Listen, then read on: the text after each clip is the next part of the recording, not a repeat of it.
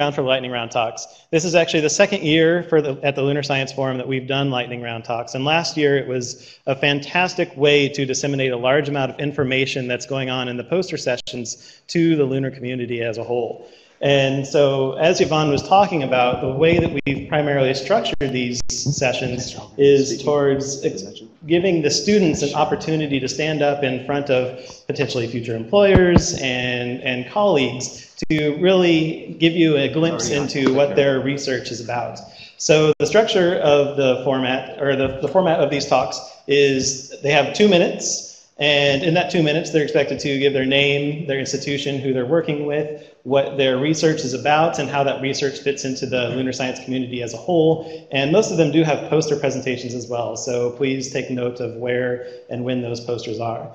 There is no time for questions from the audience. So if you do have questions, I highly recommend you go visit them at their posters. And with that, I think that was my lightning talk on lightning talks. I will stand up at 1 minute 30 to let you know you have 30 seconds left. And if you go over 2 minutes, we'll do a quick recreation of the L-Cross impact for the audience. And, are you going to be at the podium? And other than that, I think we're going to get started. I didn't know if you were all.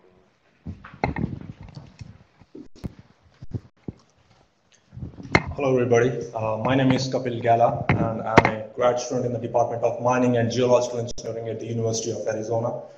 My research interests are to find potential locations and resources on the moon and eventually develop techniques to mine them. As NASA and other space agencies around the world are planning to have a permanent base on the moon, put back astronauts for longer durations of time and expand their presence, it is going to be very difficult, expensive, and time-consuming to take the resources from the Earth to the moon. So it's important that we start exploring the resources on the moon itself. Recent LRO and LROS missions have shown a significant amount of presence of water ice in the permanently shaded polar regions, and that could support, that could give the life support for the astronauts, and they can work there for longer durations of periods. One of the important and most promising resource available on the moon is helium-3, and it has potential. Again, it has a great potential for future energy. The surface operations would be the primary mining operations that can be developed on the moon, because first of all, the helium-3 is embedded in the regolith, so it has to be mined. And eventually underground mining operations should be like concentrated, because in addition to dust contamination, one also has to be taken care of the continuous bombardment of the micrometeor impacts. And I think mining engineering will play an important role in future space exploration. The space program of NASA or any other space agency in the world would grow stronger and become more meaningful when the resources outside the Earth can be utilized and explored for the development and prosperity of this world. I have a poster in the tent, and my poster number is E27, and the title is Lunar Resources, a Mining Perspective, and thank you for the opportunity.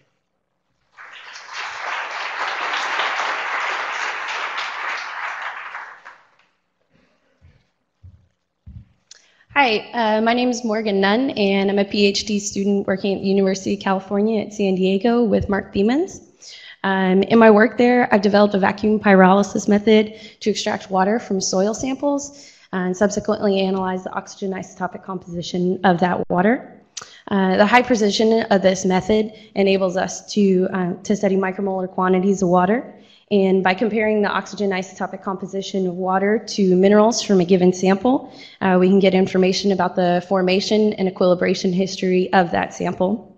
My research so far has been with ordinary chondrites, but I'm hoping to extend that to lunar samples.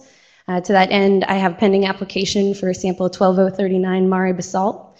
Greenwood et al. Reported 12039 to have the highest water concentration of any lunar sample ever studied. They measured deuterium-hydrogen ratios in 12039, and so I'm hoping that by measuring the oxygen isotopic composition of 12039, that we can determine, by correlating that with the deuterium-hydrogen ratios, we can determine if lunar water is cometary in origin. I don't have a poster, but if you have any questions, please feel free to find me later this week. I'd be happy to discuss this with you. Again, my name is Morgan Nunn. It shouldn't be difficult to remember. I don't know how many nuns you know with purple hair, but I'm the only one I know. So thank you very much.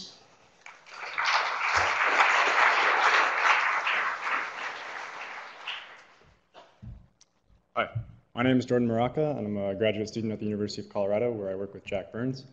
My poster number is A6, and the title of my poster is Simulating the 21 centimeter signatures of the first stars and black holes, with the subtitle Predictions for Observations with the Lunar Telescope, a Lunar Farside Telescope. And so, as you heard from Jack's talk earlier, right before lunch, the global 21 centimeter signal is expected to first be driven into absorption when the first stars form, and then to turn back towards emission once the first black holes start accreting. But there's a lot more information in the signal than simply when the first stars formed and when the first black holes started accreting. Namely, more specific information like how many, or how prevalent were the first stars, how luminous were they, how efficiently did the first generation of black holes accrete, how did they increase their mass by 5 or 6 orders of magnitude, even in the first billion years of the universe. And so to address these questions, I run simulations with the cosmological radiation hydrodynamics code called ENSO, where we, in a self-consistent way, follow the formation of the first stars, their ionizing radiation, and the formation and evolution of the first population of black holes. And from the simulation data, we're able to produce synthetic 21 centimeter maps where we can study sort of a synthetic global 21 centimeter signal that, like the one DARE hopes to measure, as well as 21 centimeter imaging of the sky, which may be observed with a lunar interferometer in the future. And so with the synthetic data, we hope to understand how the properties of the first black holes and the first stars actually influence the shape of this global signal and the properties such as power spectra of the 21 centimeter signal that may be observed in the future. So my poster is A6. My name's Jordan. Thank you.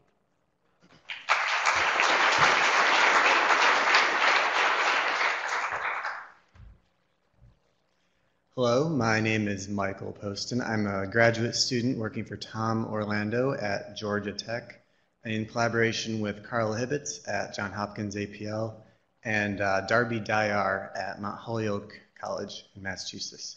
Our collaboration is working on primarily the interaction of water and hydroxyl with the lunar regolith. And the big picture of why we're looking at that is because we believe this will have profound implications for the transport of water on the moon, as well as the thermal stability of water on the moon. Does it escape? How fast does it move around? Is it necessary that the solar wind form water, or could this all just be from comets? That sort of, those sort of parameters are what we hope to explore by measuring the actual binding energies of water, not just water ice, but water that actually molecularly chemisorbs to the surface of the moon. Furthermore, we're thinking about the hydroxyl situation. How does hydroxyl form? Does it come from the solar wind? What happens to it after it does form, assuming that it does? And do we get water from this hydroxyl or not? So my colleague Jason McLean has a poster on that, presenting the work that quite a few people in our group have been doing on what happens to the hydroxyl. So again, my name is Michael Poston. I have a talk actually tomorrow afternoon at 4:30 in this very room, I believe, on the thermal stability of water and hydroxyl on lunar regolith surrogates while we wait for our actual lunar samples. Thank you.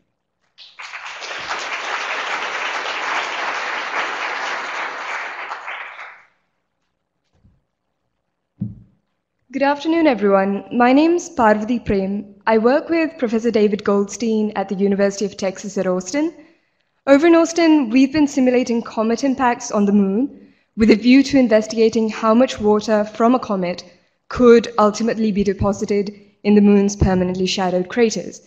We use a code designed to model rarefied planetary atmospheres to literally follow the water from the point of impact as it expands into a vapor cloud and then into a transient atmosphere, some of which does make it to the cold traps. There are several reasons we're interested in this. We want to find out whether a cometary source can account for hydrogen concentrations observed near the lunar poles? And secondly, given a lunar comet impact site, can we then predict where and in what form we might find water and perhaps other volatiles from that particular comet? To begin answering those questions, we're carrying out a parametric study of the influence of impact parameters, such as the impact angle, impact speed, comet density, and so on final retention and deposition patterns. I'll be over at poster number E23, which is titled Cometary Delivery of Lunar Water, a Parametric Study. I'm going to be there at both the poster sessions this evening and tomorrow. And I'd be more than glad to talk to you more about our research. Thank you very much.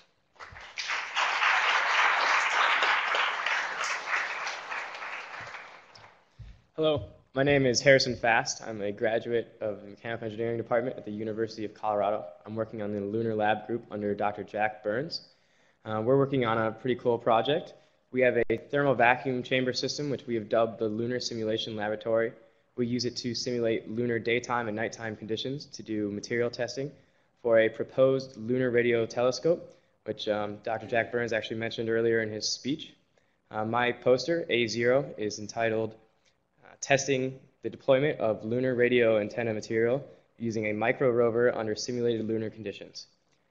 My project has been to design and develop a very low cost and low complexity micro rover, which we took into our vacuum chamber system and unrolled some Kapton film. We then exposed the Kapton film to several cycles of lunar daytime and nighttime, as well as exposing the rover to those conditions, and verified that our motors were able to survive through those simulated lunar conditions. Again, that's poster A0, and I'd love to talk to you about it.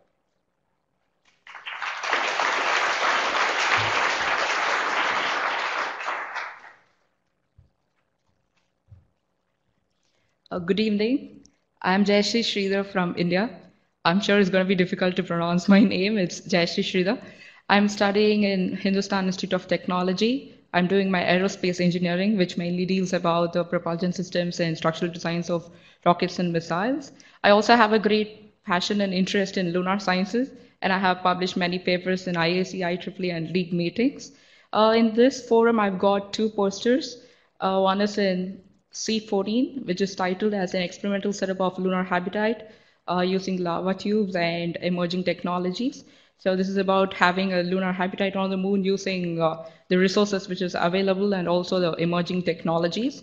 And the other poster is at C25, which is titled as Sustainable Communication Systems Using Swarm Robotics for Lunar Exploration. So I was always been fascinated by robots. So this is about having an effective communication between the Earth and the moon. So I'd be really glad to have you all at my poster. And I take this opportunity in thanking NASA's Lunar Science Institute for their support and encouragement. So thank you so much, and do visit me.